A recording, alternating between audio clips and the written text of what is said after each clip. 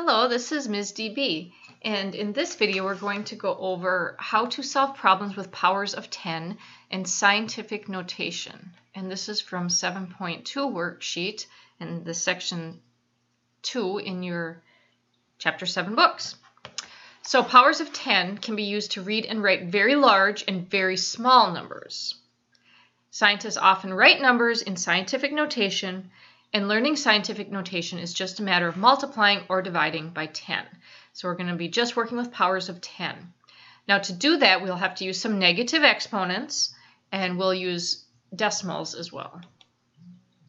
Let's look at kind of an overview of what we're going to go over.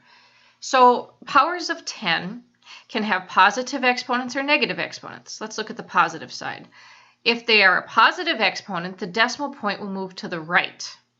For example, 10 to the 8th, we start with a 1. We write down 1 first, and then there's an imaginary decimal after the 1, and then you have to move it 1, 2, I can't move my pen in that small of motions, 2, 3, 4, 5, 6, 7, 8. Each of those little bumps that I made have to be filled in with zeros. So that's 10 to the 8th. You move to the right. If you are writing your number in scientific notation, you always want one digit and then the decimal point. So that's a specific thing for powers of 10 written in scientific notation. Is you look at, there's always going to be one digit and then the decimal point. One digit and then the decimal point. Here's another example where we are starting with 32.6 times 10 to the 5th, and the directions would probably say, what is the value of this? So we write down the 32.6. Let me show you how I'd write that. 32.6. And then the exponent is 5. So that tells you to move 5 places right. So I start at the decimal point, and I go 1, 2, 3, 4, 5. And I stop. And then I fill in each of these bumps that doesn't already have a number with zeros. And then the answer, of course, you count backwards to find your commas. There's 1, 2, 3, 1, 2, 3. So 3,260,000. There's no decimal in your answer. If you want, you can put a decimal point at the end, but there's none anywhere else. Okay, let's look at some negative exponent problems. If you have a negative exponent, you'll move your decimal point to the left. For example, 10 to the negative 6. You start by writing a 1. Remember that when you write a 1, there's an imaginary decimal point after it. And then I have to move 6 places to the left. So I go 1, 2, 3, 4, 5, 6. And then you put another decimal point. You put your decimal point at the beginning because it matters when it's at the beginning. And then you fill in all your bumps with zeros. So we have 0.000001. So you do not just automatically look at the digit on the exponent and add zeros to the front or the back. That's not how you do it. You have to move the decimal point that many times and then fill in with zeros as needed. Here's an example where we are changing 4.09 times 10 to the negative 3rd into a decimal form. So you start by writing down the 4.09, and I have to move 3 places because the negative 3 tells me to go to the left. 1, 2, 3. Put your decimal point, fill in with zeros. Now, you can put a 0 in front of the decimal if you want. You don't have to. That 0 does not count in our movement of our decimal point. Again, scientific notation, and we'll talk more about this, but that is when you leave your answer as one digit, then the decimal, and then any other non-zero digits after that, and then it'll always be times 10 to the some power. Little numbers will have a negative exponent. Big numbers will have a positive exponent. Okay, so here's just a couple more examples. If you are asked to find the value of 10 to the 5th, it's going through exactly what we just did, and also how to find the value of 10 to the negative 4th. So remember that if you have a positive exponent, you move to the right. You write down the 1, and then you move 1, 2. I lost my count of my space. 1, 2, 3, 4, 5. And you fill in with zeros. If you are writing as a power of 10, here's the number 100 million. Then let's count how many places would there be to get to the 10. if you want to write this as a power of 10. So 1, 2, 3, 4, 5, 6, 7, 8. So you go all the way from the 0 to the 1 at the end. That's 8 places, so that's 10 to the 8th. Remember that numbers greater than 1 will have a positive exponent.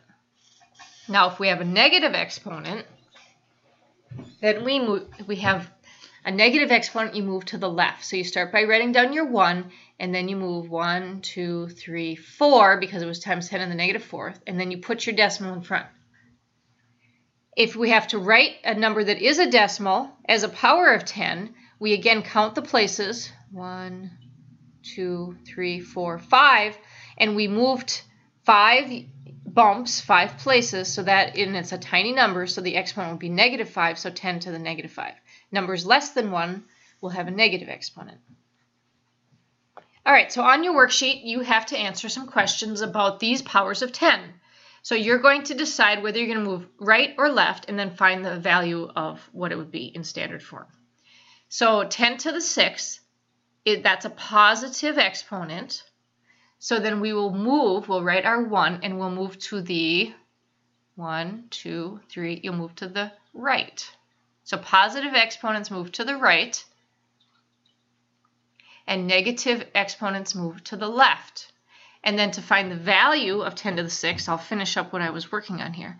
So I was going to go 6 places. 1, 2, 3, 4, 5, 6. And I'm going to, whoa, I need to put a 0 in each of my bumps there.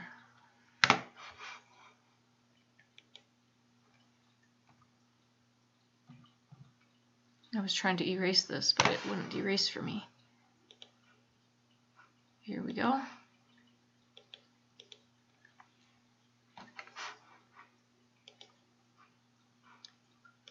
All right, let's try this again. Adding my zeros in. I need a 0 here, here, here, here, here, here. So counting backwards to get my groups of 3, I'd have there and there. So this would be 1 million for my value of 10 to the 6th. Let's look at number 4. This is a negative exponent, so I'll move to the left. So you can highlight or circle the word left, or you can rewrite it. And the value, to find this, I put my 1 down, and this time I have to move to the left. Remember, the decimal is after the 1, so I go 1, 2, 3, 4, 5. Put your decimal, fill in your bumps that don't have a number with 0. So 0.00001 is the value of 10 to the negative 5th. All right, in this one, we are going to take our number that's in standard form and change it to a power of 10. So first, let's figure out if this is going to have a positive or negative number, and then we'll write our powers of 10. So in the first one, this is a big number. So the exponent will be positive. If it's less than 1, like number 6, it will be negative. Now we have to write it as a power of 10. It'll be, I put question mark there, but it'll be 10 to the something. Let's find out. You can rewrite the 1,000, or you can just put your decimal point at the back and figure out how many places do I have to go to get all the way to the 1. So I'd have 1, 2, 3. So you would write this as 10 to the 3rd. 10 to the 3rd. You can use the key that is Shift 6 and write 10 to the 3rd this way as well. Number 6 has a negative exponent, and I have to count what I need for my exponent. So this would be start at the decimal point and move to after the 1. So that would be 1, 2, 3, 4. So it's 4, but it's not just 4, it's negative 4. So 10 to the negative 4th, because remember we were going to have a negative exponent because this was a little number. My 4 doesn't want to stay. There we go. All right, now some scientific notation review. You've probably done this before in science class or in a different math class. The first factor must be between 1 and 10. 1 digit, decimal point, any other digits. Never will this be 32, 107, anything bigger than 10. Has to be 1 digit only. And the second factor must be a power of 10. This is one of the few times in algebra when we write our times sign as an X. just standard notation to use an X for the times sign when you're using scientific notation. So here's how we do it. It's very similar to the powers of 10, except instead of writing 1, we write all of our digits that are non-zeros up until we hit 0. So we have a 7, a 2, and a 3, and then the rest is 0. So I just need the 7, the 2, and the 3. And it's always going to be one digit and then the decimal. So I start by writing 7 and then 0.23. Now I need to figure out, if this is my decimal point, how many places is there from here to here? So I'm going to count 1, 2, 3, 4, 5, 6, 7, 8, 9. It's 9 places. So this is 7.23 times 10. That's my exponent, how many places I moved my decimal. 9 places. Okay, let's look at an example with a little one, 0.00062. So first we write the 6.2. It's always going to have one digit and then the decimal. And then I have to figure out what will be the exponent on my power of 10. So here's my decimal point. I have to move it all the way to right here, 6.2.